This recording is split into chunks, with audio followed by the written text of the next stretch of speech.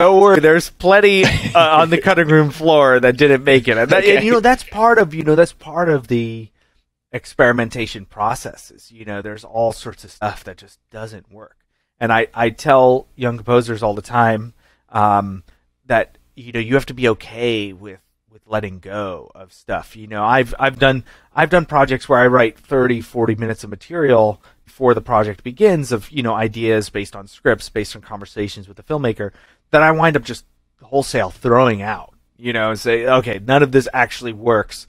But because I did that, it then gets me to the place I needed to get to, which is certainly different than if I had just waited until the last second or waited until I got to cut a picture and then just started then. I gave my brain the time to do a little bit of exploration.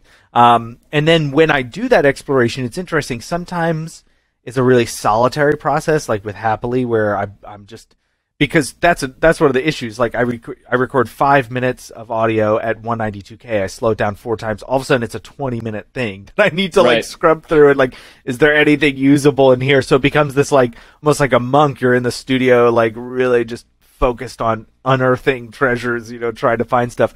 Other times, like in the case of Spiderhead, I had some really clear instrumentation ideas, but I've learned the older I get, it feels like the less I know. As trained I am as an orchestrator, I found myself reaching out to performers and conductors and people I know, say, hey, can I do this on that instrument? What can I do? And same thing with, I'd play things for my music editor and say, hey, this is the type of sound I'm looking for, this character, what do you think? And my music editor would give me feedback and say, oh, it needs to be, feels a little fast, maybe you want to try this. And then I'd play it for the director and he'd give me notes. So I think, it's a willingness. There's the monkish side, which is like you're isolated in the studio, but then there's also the side of like, hey, this is a real collaborative process.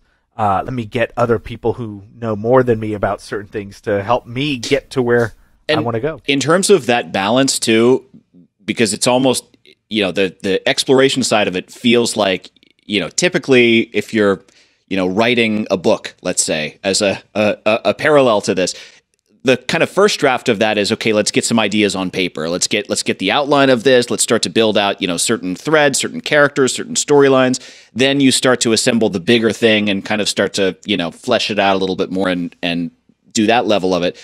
But then it's about kind of bringing that back. You go back and edit. You find all the places where it doesn't work. And so when you're experimenting with something, it seems like you're doing that whole process in a very condensed way, and then you're going on to like using that to inform maybe your writing that comes after that.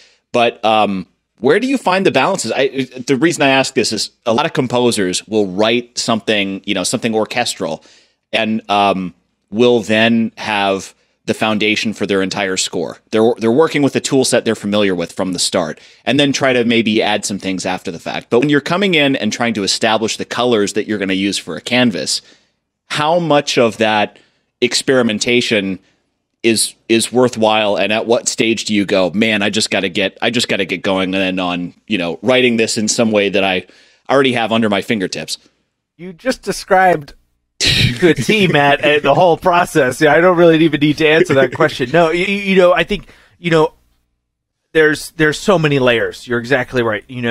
I try to go into the score with like almost like a log line, like this character is like this, and like for instance, Arctic, a film like that. This character is alone in the Arctic. The director really likes modern neoclassical string music.